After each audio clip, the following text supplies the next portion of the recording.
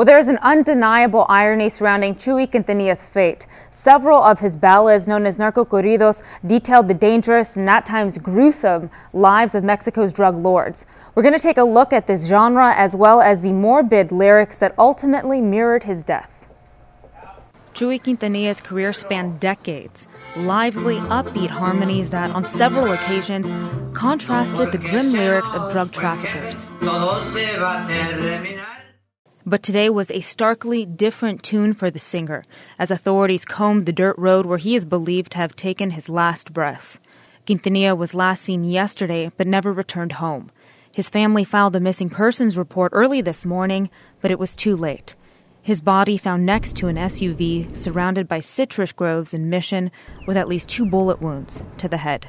No, there's no doubt that the homicide was carried out where he is lying. We're pretty sure of that.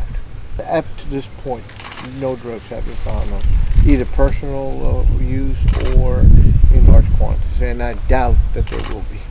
Quintanilla was well known in the region for his norteña music, earning the title La Mera Ley de Corridos, or Absolute Law of Ballads.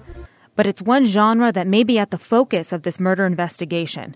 Known as narcocorridos, endearing lyrics closely detailing the lives of powerful drug lords that many fear. His song Estamos en Guerra, believed to be about the splintering of the Zetas cartel from the larger Gulf cartel.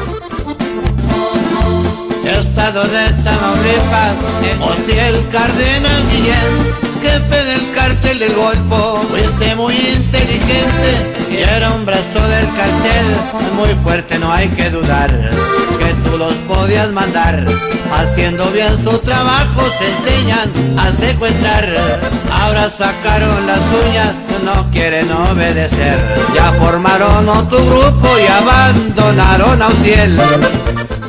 Quintanilla shares a similar fate as his narcocorrido colleagues. Valentin Elizalde was killed in an ambush while in Reynosa in 2006. In previous interviews, Quintanilla dismissed the term narcocorrido, saying simply his genre of music has always illustrated people's lives that everyone can identify with. But what we do know is that yesterday was a heartbreaking day for his family and his countless fans. Reporting for Good Day Valley, I'm Vicki Gonzalez, sending it back to you in the studio.